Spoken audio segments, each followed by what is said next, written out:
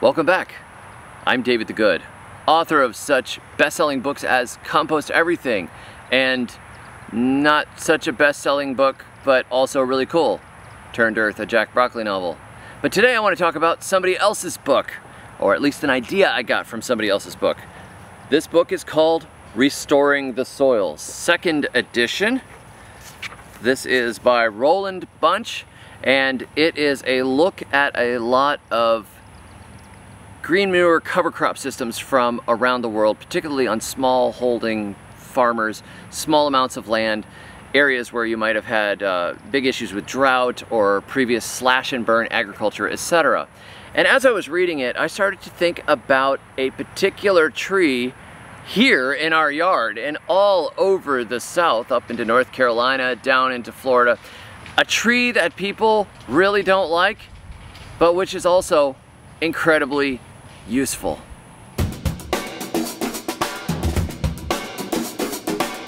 The mimosa tree. Beautiful, puffy little pink flowers and lots of seed pods that seed all over your landscaping. It is also called Albizia julibrissin. That is the Latin name. So if you want to know what something really is, you need to know the Latin, and it is Albizia julibrissin.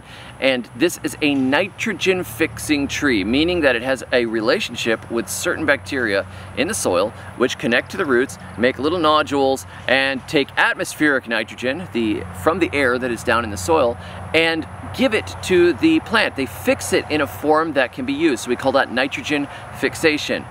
The tree grows really quickly, it grows on disturbed and marginal soils. It actually doesn't invade necessarily right into the middle of dense hardwood forests. It's more likely to show up at the edge of a construction site, at the edge of a highway, or where you're trying to keep the grass mowed and everything in kind of a low-level ecosystem. They like to show up at the edges and do what they do, which is repair the soil by creating biomass very quickly, a lot of growth, a lot of fast growth, and a lot of nitrogen.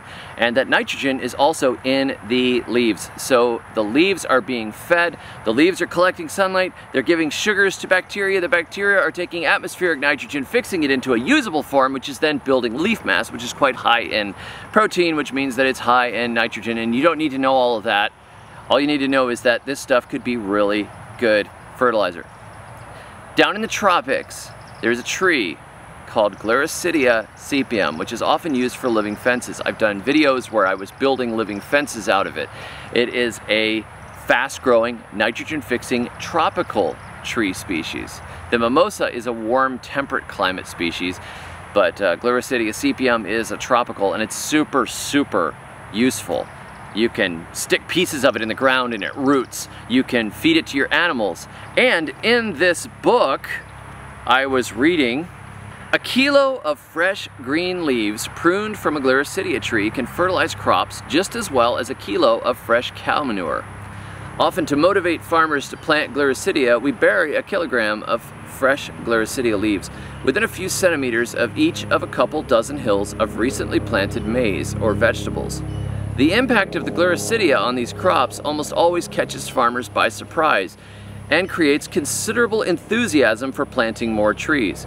So this is a chop and drop green manure, which you can actually just bury the leaves in the ground. And so I thought, okay, Gliricidia, it's in the Fabaceae family. It's a nitrogen fixing tree from the tropics. I have a trash tree, a nitrogen fixing tree that is all over the place. So why not do the same thing? Why not do an experiment? So this morning, my daughter and I dug a garden bed, and we didn't really dig it. We're trying not to turn the ground over a lot. We did that to get rid of weeds last year, and we're pretty much done with it. We just used a broad fork to loosen up the soil a little bit, and we had watered it in very well, and then we took that loose soil and we made a nice mound about 3 foot by 30 foot. Then we divided it in half, and half of it I covered with a layer of mimosa leaves. Just went to a mimosa tree, stripped all the leaves off, the little leaflets. There's a central stem on the leaf, and you just strip all the little leaves off, and I filled a 5-gallon bucket full of leaves in about 5 or 10 minutes worth of picking leaves, and then dumped that down about 15 feet of bed. And then we threw a little more dirt over the top of it so we can get that nitrogen down on the inside where it's going to be captured by the soil. And we planted it just like we planted the other bed. So this is the beginning of our experiment. How do you think this is going to turn out? You're gonna have to watch and see, because I have absolutely no idea. Before we go any further, I want to tell you about Scrub Fest 2023. This is Scrub Fest 2. This is gonna happen at the Scrubland Farms Nursery in Orange Springs, Florida, which is about 45 minutes or so out of Ocala. It is in North Central Florida. It's $50 per adult.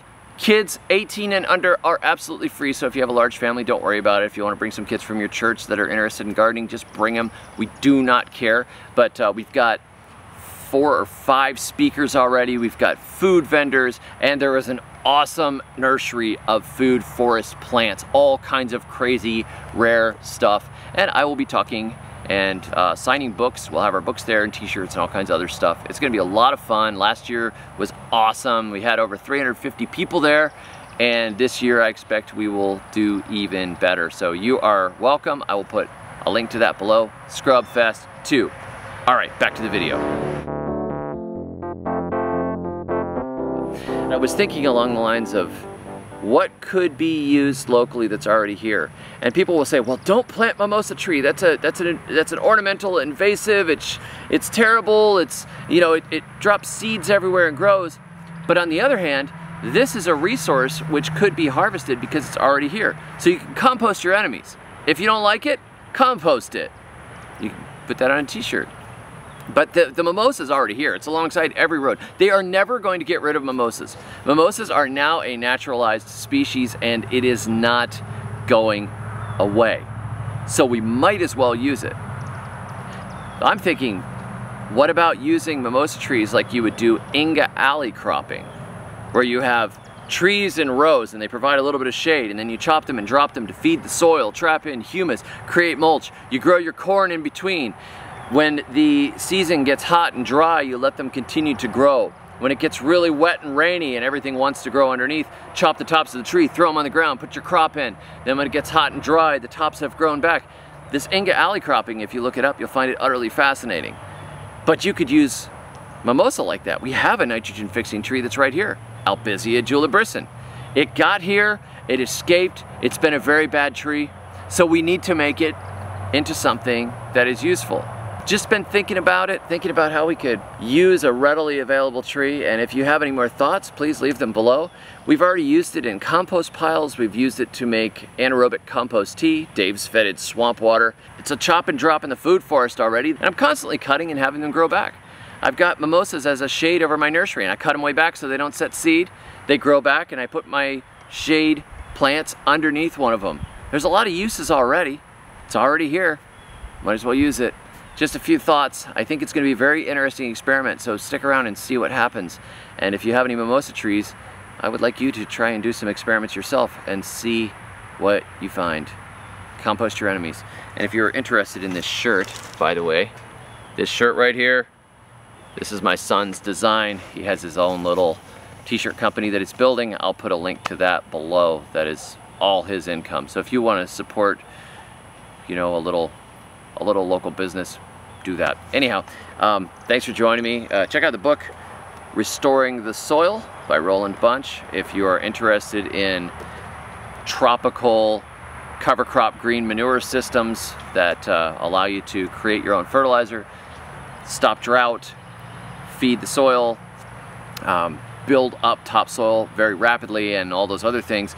This is the way to do it. Restoring the Soil, Roland Bunch. Very, very interesting. I'm halfway through it, and I started reading it about 2 days ago. Cannot put it down. So something to look for. I will put a link to that below as well. And until next time, may your thumbs always be green.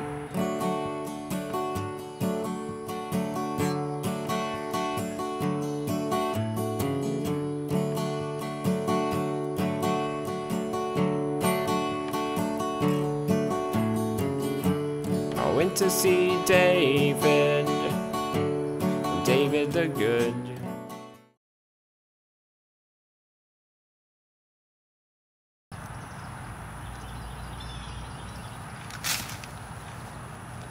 Eat 'em!